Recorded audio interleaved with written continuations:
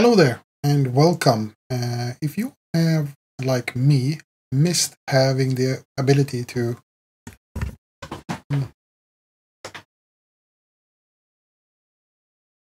Hello there and welcome. In this video we're going to talk a little bit about assets and especially how you can present asset objects in Confluence. If you come from data center like I do or have worked a lot of data center like I have, then you are probably aware that there are apps that you can use to present this one in Confluence in a very good way. And it is one of my most used functionalities, I think. One of the most used macros I use in Confluence for data center.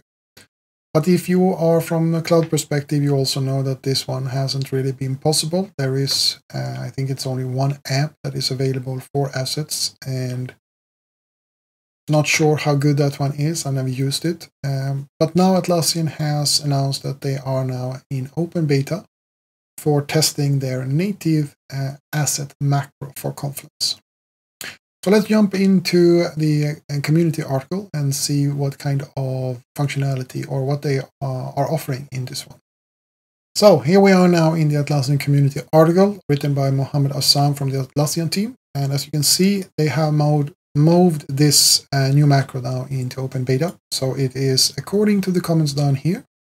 You can see, let me see if I can find it. Here we have it. They should be at 100% rolled out to all Atlassian cloud instances for this for Confluence. So you should all have it now available. So the way you use it is you use the / command on your keyboard, or you go into the macros and you search for assets beta. And when you do that, you will get this kind of view. And I don't know if you have worked with this one before, but the way you do it is you first then select the schema that you want to import from. So you pick the name of the schema that you have in assets. And then you need to write a little query so you can actually have it. And if you haven't done this one before, then you can start by typing object type as one word, and then equals, and within two of these, what do you call it? These quotations, I guess, you can then write the name of the object schema that you want to use. So if you, for example, have one that is called Atlassian configuration, like I have, and in that one you have one called integrations, and in that object scheme you have all your integrations documented. Then you would type in then object type equals, and then within these quotations you will then type in integrations, and then you would click the search functionality here on the side, and that one will then render out a table. And the way it will actually work is that you will, when you have this table, you will actually see a little icon up at the top, and that will allow you to set the columns. So you can actually select which of the attributes in your data object that you want to show in this list. So it is a very good implementation. I'm not against it at all. It does not have, for example, the functionality to have this object icon at the end that I'm used to. Then you can click on it and you can see the full object. But it will show you the table of things that you need to present. Let's see. Is there anything else we need to know? You must have Jira Service Management Premium, of course, because otherwise you do not have assets. So you cannot use this one if you don't have assets. It will be kind of pointless to try to show something that you don't have.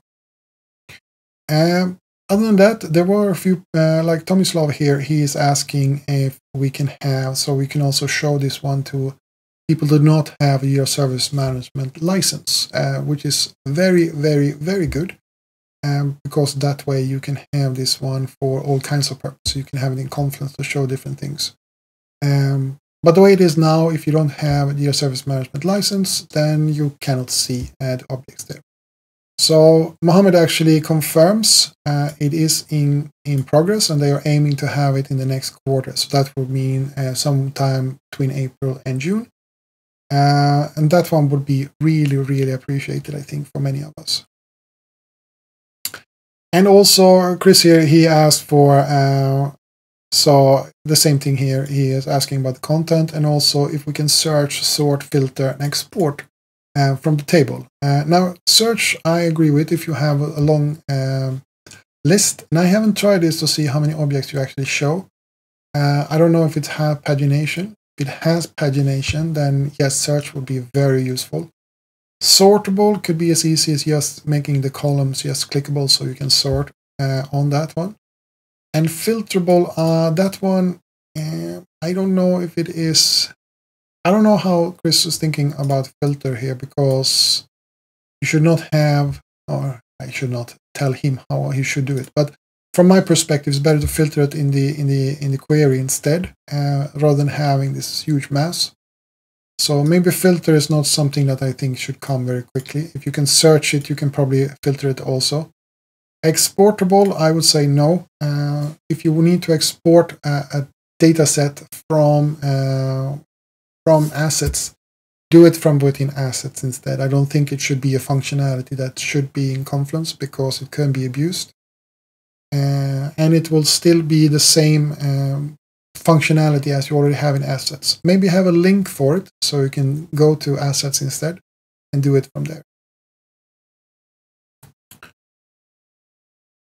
Other than that,